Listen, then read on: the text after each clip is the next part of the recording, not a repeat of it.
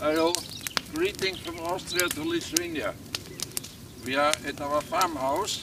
It's hot here, but we want to show you with the fire the love to Lithuania, our love to your country.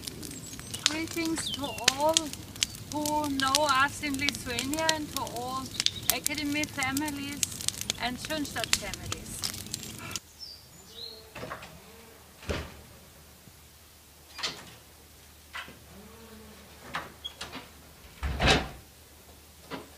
We are here in our farmhouse, in our home shrine, but actually it is a yard shrine here.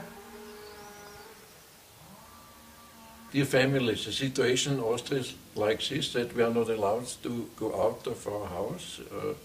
Everybody has to stay in his home because of this, coronavirus. The situation is in this way dramatically that the numbers of infection is not as high, but it's a very strong rate. Every 3 days the number of infected people is doubled. So you can work out on a small piece of paper in how many days all of Austria would be infected by coronavirus. So the government took this measure, and this gives us a very new experience to stay at home, not to have friends, not to invite anybody. We should not have contact with our children and grandchildren because they could infect us.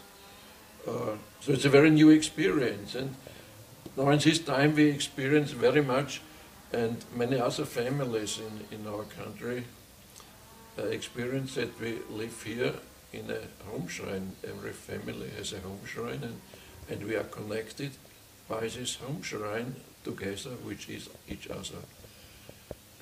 And tomorrow there's tomorrow 18th. All families are asked whether they want to be at 19:30 together in the home shrine, so separated in each home shrine, but all together, so that we have the feeling of a strong community. And this is the feeling we now have.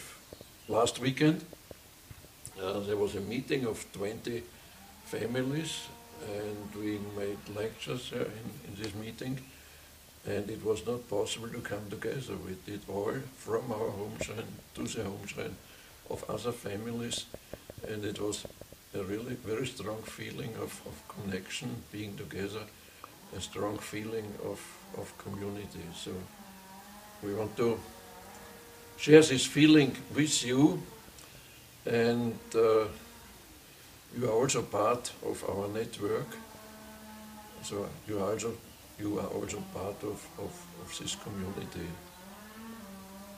So we are really glad that we have Father Kentenich who told us this power of home shrines, and now we can experience, yes, it's really necessary and worthwhile for our life. Sorry for our bad English, but bye.